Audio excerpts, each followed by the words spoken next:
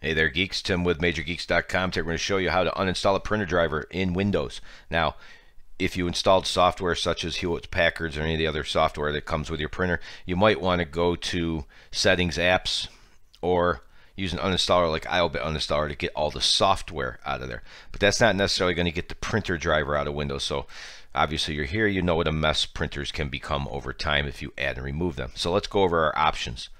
We can go to Settings. This is Windows 10, and we're going to go to Devices, and we're going to go to Printers and Scanners. Scroll down here, Print Server Properties right here. When that comes up, I'll give you a second, we'll go to the Drivers tab. Find your printer, click on Change Driver Settings. Once again, find your printer and click on Remove, and just follow the prompts to remove the software from there. That is one way to do it, and it should work for most of you. So we can do it in Print Servers Properties. It's very similar to what we did above, and it just gives you options when you need it. Windows key plus R, Control V, this code right here, and check the video link up here to grab the code if you don't want to type it in. There should be a little I up here. Go ahead and click OK, and as you can see, we're right where we were before without the Change Driver Settings option. Now we can also do it in File Explorer.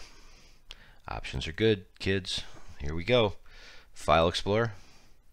Clear this out by clicking on it and hitting backspace. Press Control V to copy in that code you just saw below, and all your printers will come up, as you can see here. Now this is a little unique in that you have to click a blank area here to find the server property. So if you click here, you don't have it. So click a blank area, click Server Properties, and as you can see, we're at the Drivers tab again, just like we did the first time. Remove, done. And finally, if you are not having any luck with that and you're on, say, Windows 7, you might want to go into the Control Panel. I'm not running Windows 7 right now to show you, but as you can see, it's almost the same. You just go to Control Panel, and you click on Devices and Printers, and you'll get to this page right here. Click on your printer, so it's highlighted like that, and then click on Print Server Properties, and once again, you're going to follow step 1 and step 2, clicking on the Driver tab and change driver settings just like we did here. Boom, remove. So it should be almost identical once you get to there.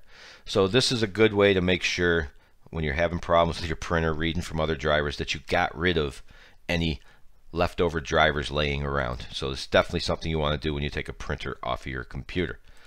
There you have it, how to uninstall a print driver in Windows 10 printer. Look at me go.